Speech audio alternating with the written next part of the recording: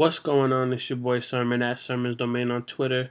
Live from vacation. If you notice, the scenery is kind of different in the background.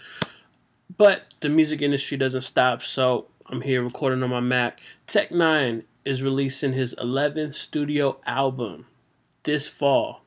Slightly before fall. September 9th. But you can still count it as fall. The leaves are starting to fall. Anyways, whatever. So the album is titled The Storm. And what's cool about that is it plays off of his debut album, which was The Calm Before the Storm. And I wonder to what significance that kind of has. Tech has already debunked the rumors that it's his final album. He said in an Instagram comment to one of the fans that the album is not the end. It's not his final album by any means. The Storm, there will be many more albums. And I don't anticipate N9ne to ever really retire. He just doesn't seem like that type of person. But I am very interested to see what if any connection there is for The Calm Before the Storm to The Storm. Now, Tech has been talking about this album for about a year now. He was talking about it before special effects even came out.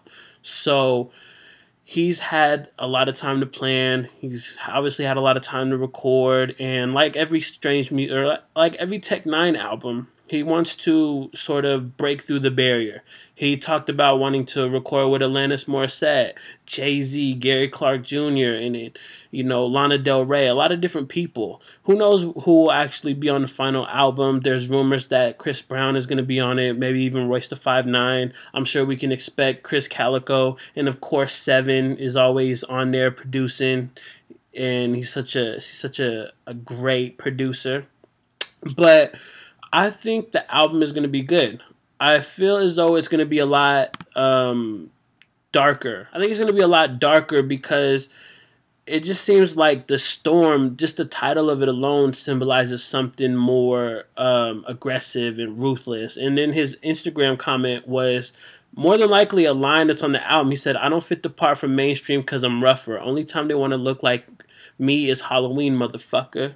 So I think the album is going to be something along that lines, but it's too early to call it. But you do got to salute N9ne because he's touring every year. He's putting out albums on an annual basis, and not too many artists are doing that. And not only does he do that, he'll give you a release date in advance and say it's coming this date, and there will be no pushbacks. I think maybe in the history of N9ne, he's had maybe just a few pushbacks, but they're probably like really minor, like a couple weeks or something of that nature. But he's always on his business. And when he talks about an album title, it talks about wanting to do this and that, he usually gets it done. Remember, he's been talking about recording with Eminem for so long, and he finally got that M verse on special effects on Speed Them. And I wouldn't be surprised if you see someone like a Jay-Z on here or a Lana Del Rey. The type of people that Tech has said he wanted to work with. He always tends to work with those people. So it's not a matter of if, it's a matter of when. And they could be on The Storm, but we'll have to wait and see. For now, I would love to know your thoughts on N9ne's upcoming album. What do you think about the title, The Storm? What do you think is going to be the subject matter, the concept of the album? And do you think it'll have any connection to The Calm Before the Storm? Let me know in the comment section below. And then like the video, subscribe to the channel if you're not already, share the video. Follow me on Twitter at Sermon's Domain. And as always, thank you for your time. I appreciate you for watching. And until next time, peace.